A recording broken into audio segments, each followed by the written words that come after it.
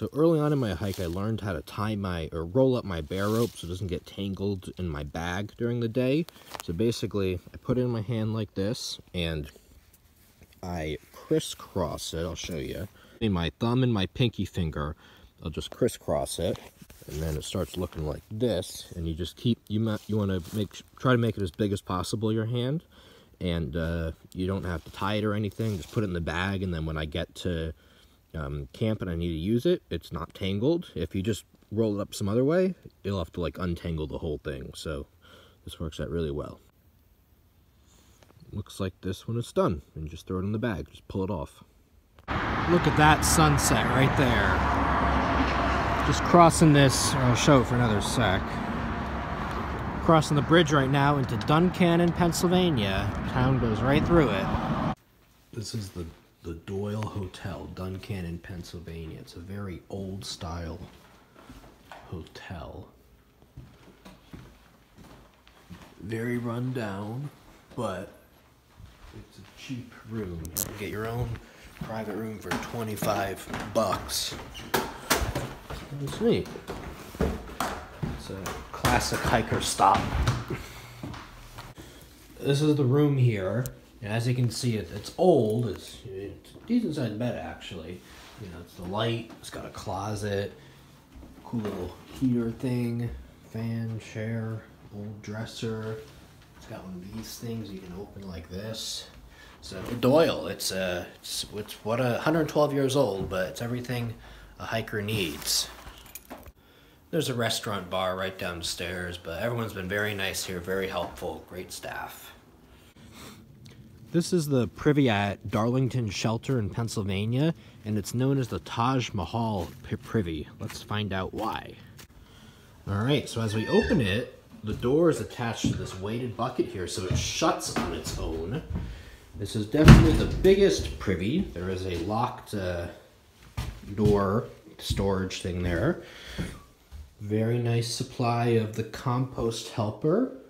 There's a toilet seat. So yeah, I would agree, this is very nice. A lot of nice amenities, even some decoration. I've never seen that in a privy. And a window. I've seen windows, but this is a decent amount of light.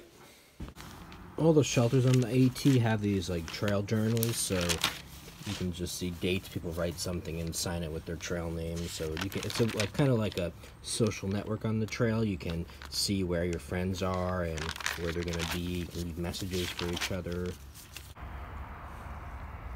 There's a long, like 15-mile stretch of the AT. It's just flat, and it goes through all this Pennsylvania farmland. So you go right along. Corn. Oh, you can actually see the corn there. That's so cool.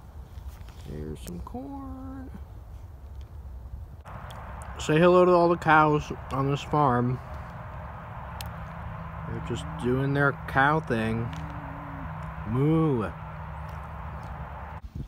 I saw ponies in Grayson Highlands, but it's the first time I've seen horses, and this is like very, very close to the trail. Here are the friendly horses. There's two little guys just eating. Got some new Darn Tough socks. I'm pumped because Darn Tough socks, I've used it for most of the trail, the same pair, and they've held up really well. No holes yet, but they're getting really thin. And I know Darn Tough will replace them if they get a hole, but gotta mail it to them and then wait 2 weeks. So I got good use out of them, so got a new pair. I'm excited. Alright, my new Darn Tough socks got them from the ATC, and they have the AT logo on them and the Maine to Georgia thing right there. And these are my old ones, and I probably use these, I would say 1,500 miles, and no holes yet, but they definitely lost their padding in the toes and the heel for sure. So I am super excited to put these on. I'm gonna toss these. The condensation in my tent, as it rose to the top, it froze into little ice crystals on the top of my rainfly. You can see some up here also. Pretty neat stuff.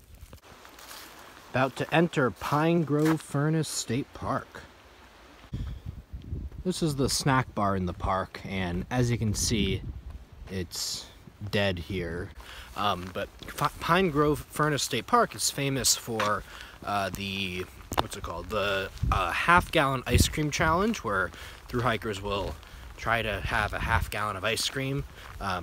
But you get a spoon, if like a commemorative spoon, if you do it. But it's like one of those like crappy little wood ones that you get with your little ice cream thing at the gas station. So it's not like a fancy thing. And it's $10 for the ice cream. AT Museum. Ooh, probably closed. Yeah. The kind of halfway marker. The total trail now I think is like 2190, plus or minus a couple. So that's like an old one. The halfway point, it changes every year because the trail gets rerouted a little bit. But anyway, kind of halfway point, AT Museum, Pine Grove Furnace. Woohoo! New dish today, mac and cheese and sausage. Now that it's cold out, you can have things that need to be refrigerated, like sausage. So I've seen bare boxes, bare cables, but never a bare pole before. So it's just a pole, and there's hooks on the top, and you take this hook thing, it's like, you know, you hold it, it's a big handle, and then you just hoist it up there. It's the first one I've seen in 1,800 miles on the AT, though. Notice that there's a lot of charred and burned wood and trees in this area. This area is part of a prescribed burn that happened about a month and a half ago.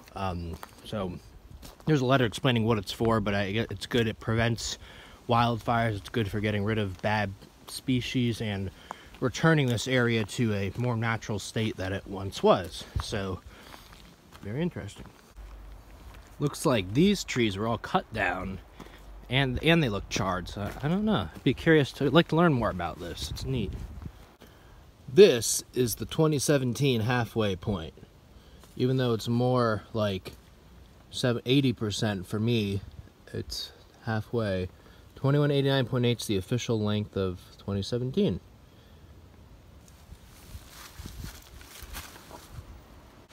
Quarry Gap Shelter, just had to show this one off. Check out how cute this is. Like, the innkeeper puts flowers here. Like, everything is just super nice. There's little, like, I don't think they're real, but little decorative candles. There are benches and a swing. I think there's even like a garden here. So great job, Jim. This is one of the nicest here. Very well kept after. Wow. Now, out of all the AT that I've seen, I think this right here is the best representation of the Green Tunnel, as it's called, because as you can see, Green Tunnel, I don't need to explain it. But yeah, most of the trail is not quite like this, but you're covered by the leaves and you're in the shade all the time. Now that it's being winter, you have to be careful of sunburn, because the sun will be out. Wow, looks like that tree ate that sign, whatever that was. Check out this, guys. Just crossing the Mason-Dixon line, leaving Pennsylvania and entering Maryland. Oh yeah, it feels so good to be done with Pennsylvania. Pennsylvania was a long state. I want to say the third longest. I think Virginia is the longest at like 500 something. Then Maine is like 280 or something. And then Pennsylvania, I think, is like 220-ish. So my review, it was very rocky. A lot of people call it Pennsylvania Rocksylvania. There's a lot of like, just, you gotta watch your step, and things are jagged and like out like that. And then some are loose, but a lot of it was like ridgeline stuff, so it's mostly flat. So if you go into it, if there's a gap or a road, you just go down then go back up. Some people have told me that Pennsylvania was rocky, like just in like a certain part, like the northern 2/3, but I didn't find that. I found like the whole thing was rocky. I mean, there were a few sections, maybe like 2 or 3, where it's like 15 miles just like flat, smooth, nice, but they were kind of scattered.